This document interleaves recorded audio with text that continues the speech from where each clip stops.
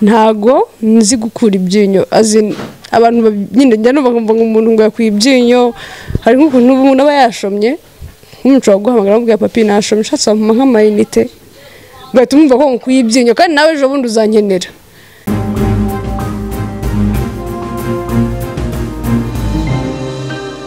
Amahoro y'Imana mwese mu gukurikira Ibicu TV muri mu bice bitandukanye yabari imbere mu gihugu abari hanze yarwo ndetse n'abari hakurya y'inyanja ngari nizere ko mumeze neza cyane. Yo meze neza namwe mba nizeye ko mumeze neza atazagira uvuga ngo nashishuye wa muvandimwe. Turi mu mujyi wa Kigali mu karere ka Kicukiro. Turugiye kuganira n'umwari umwana w'umukobwa n'umwari kuri ubu ngubu kirimo kuvugwa cyane cyangwa ikiri gutrendinga ni kijyanye na Miss Rwanda.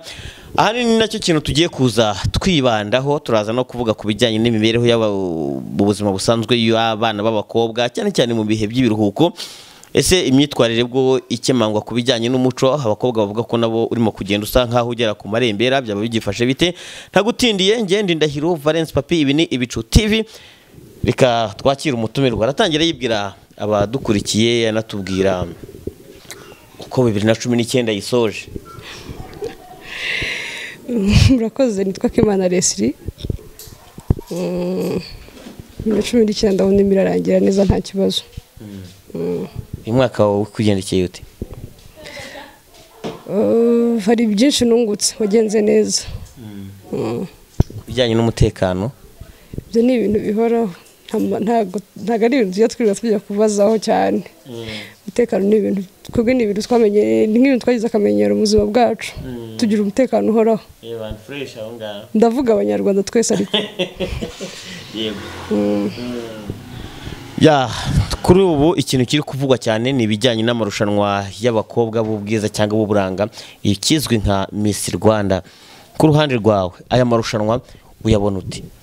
Aya marushanwa ya Miss Rwanda n'amarushanwa afasha abana b'abakobwa cyane cyane. Abakobwa aradufasha atuma tugira intambwe dutera tuvaho niyo tujyaho.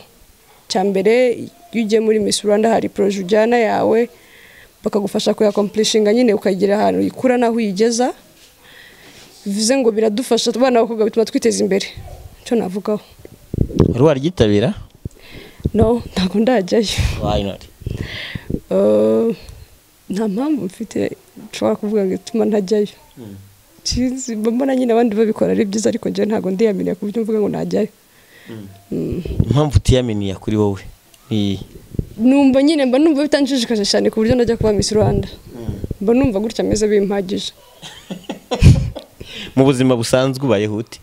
Mu buzima busanzwe ndi umuntu usanzwe nyine mbayeho neza. Ibintu byose mubona ari ibintu bisanzwe. Ukora iki?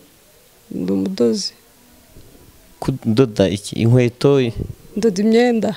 Umutayeri mu buzima busanzwe? Yego ndi umutayeri umudesigner ariko nanone.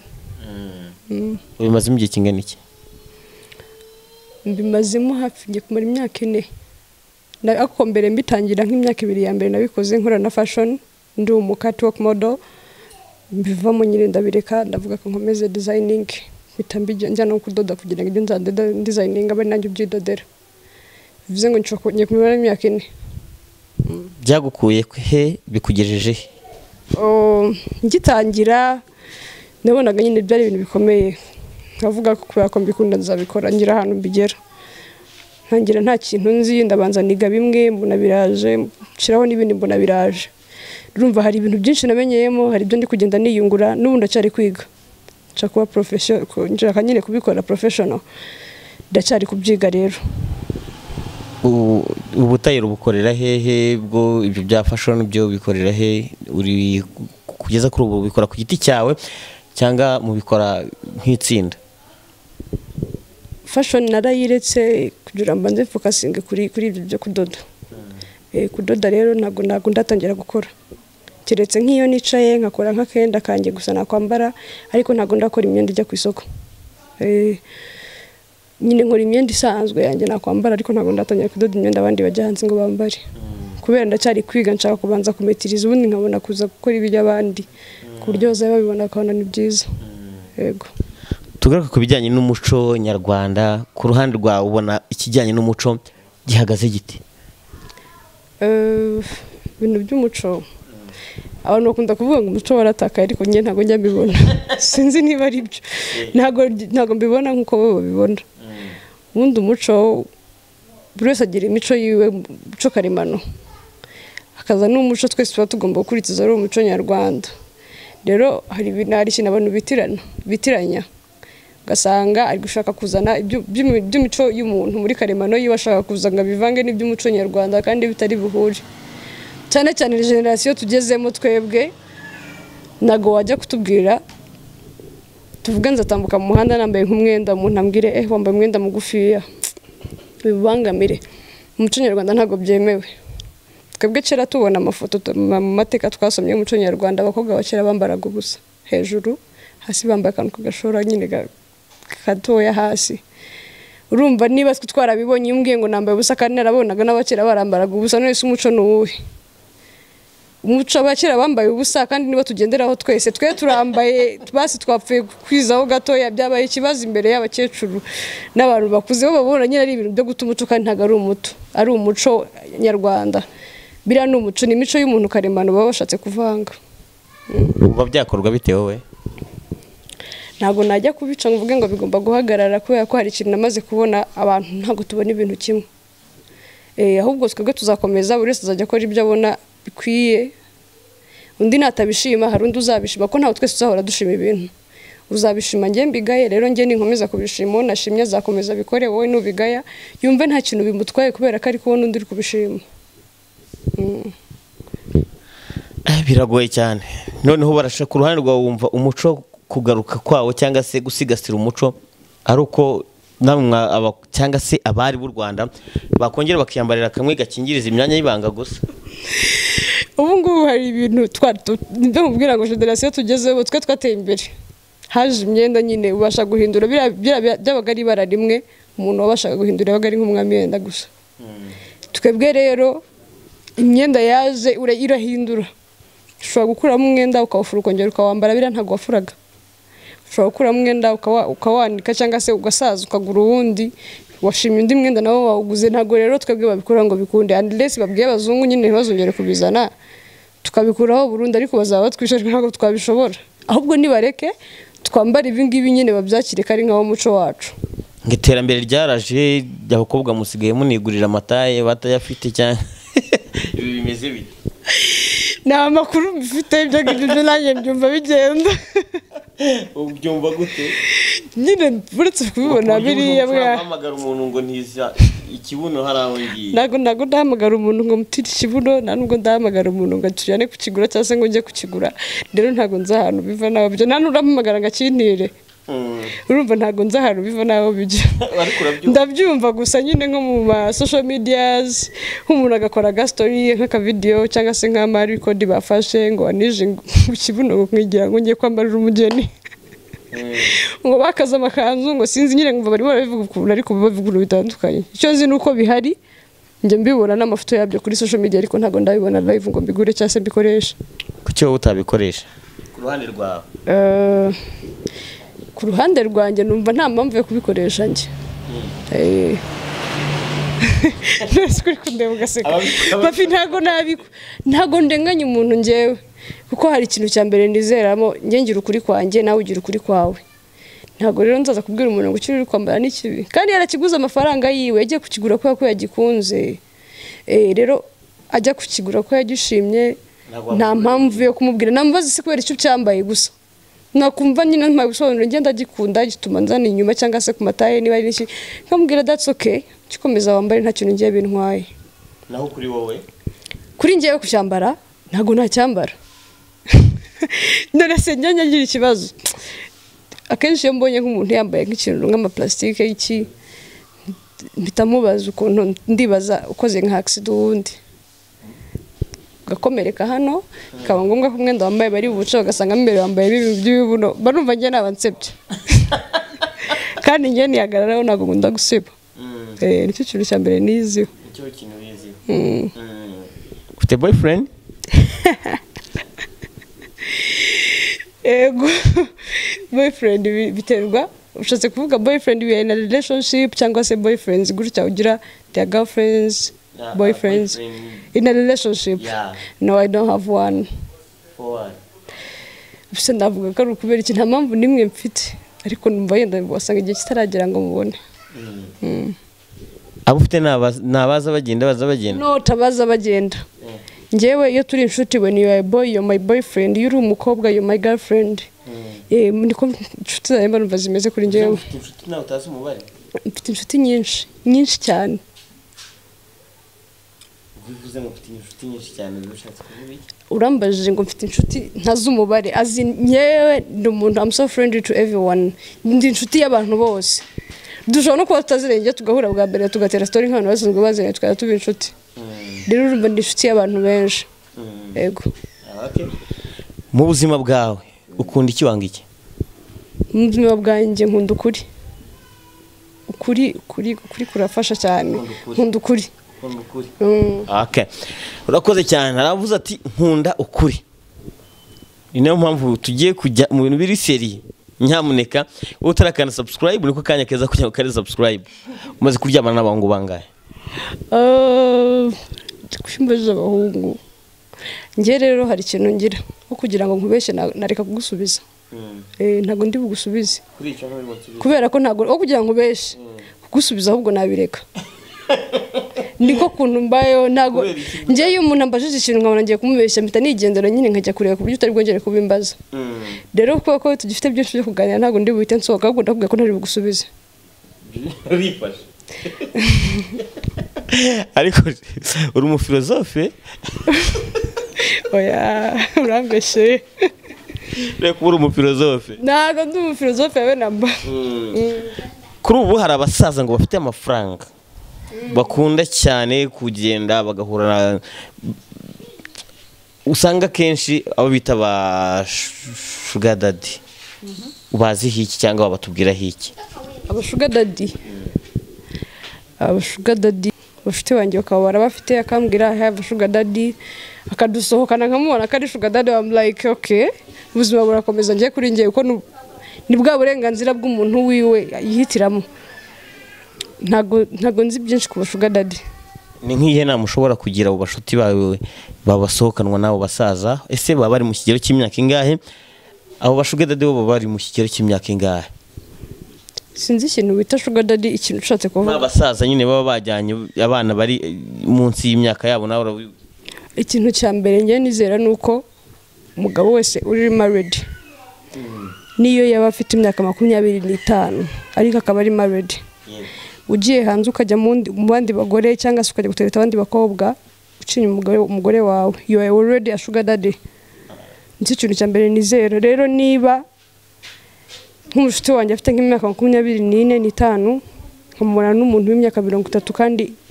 akambwira ko ari married that's a sugar daddy rero ntago namubuze gusohokana nawe ko ntago nzi impamvu basohokana nabo njye mfite abashuti ubuzima butuma abantu bakora ibintu byinshi umwana azaba yicaye nk'ariya ni imfubyi akeneye umuntu umuha minerivare nta kazi afite kandi akeneye kwiga ahure n'umuntu amubwire njye nagufasha ukiga naguha minerivare ukagenda ku ishuri ukiga nkagufasha financial nkakwishyurira inzu cyangwa se nkagufasha ukabona akazi ukagira icyo wigezaho uwo muntu azaba ari inshuti yawe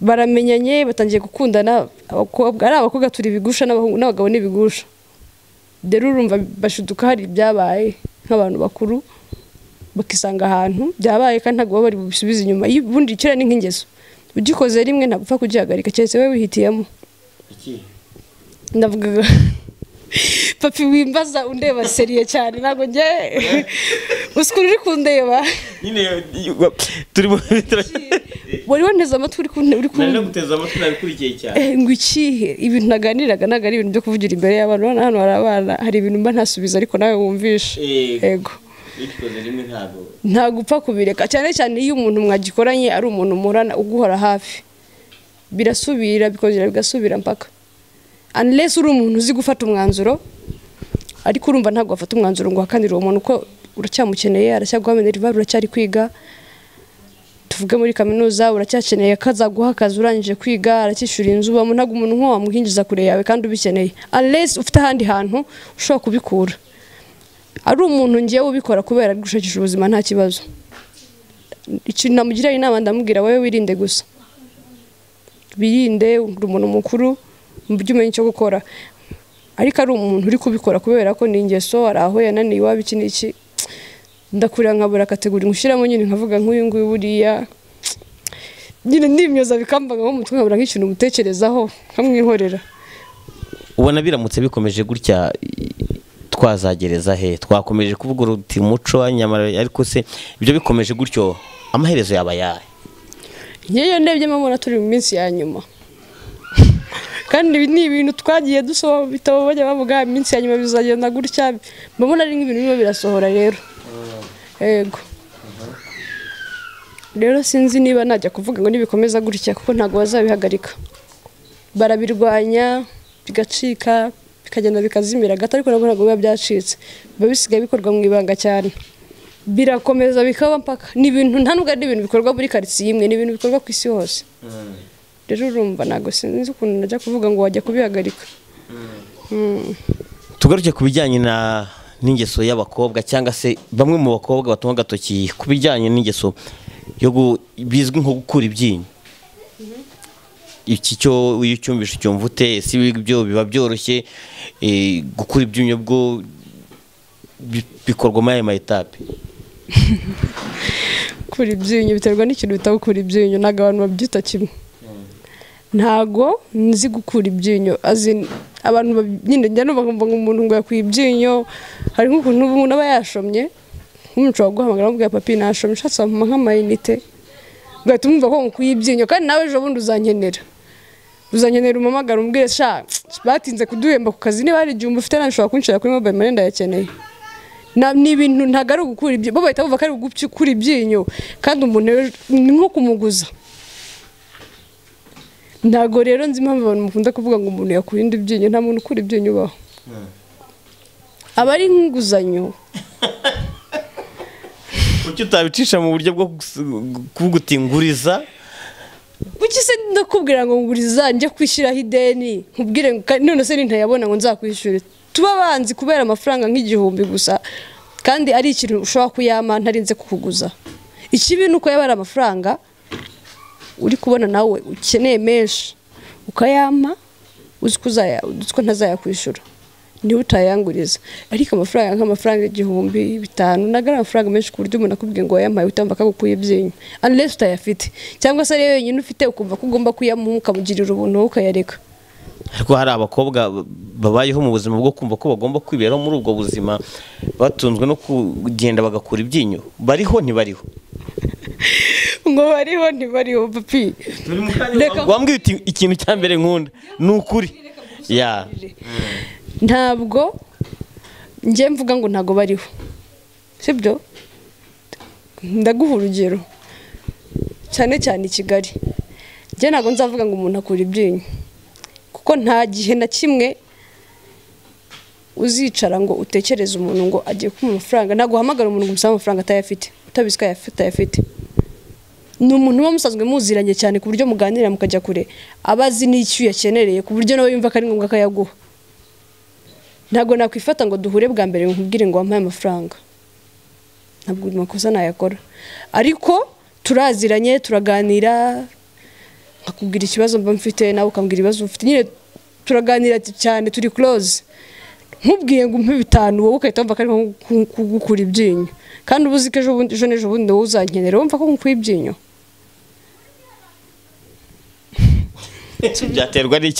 Byaterwa n'uburyo azagukeneramo n'igitumye ayaguhayemo muri ubwo buryo.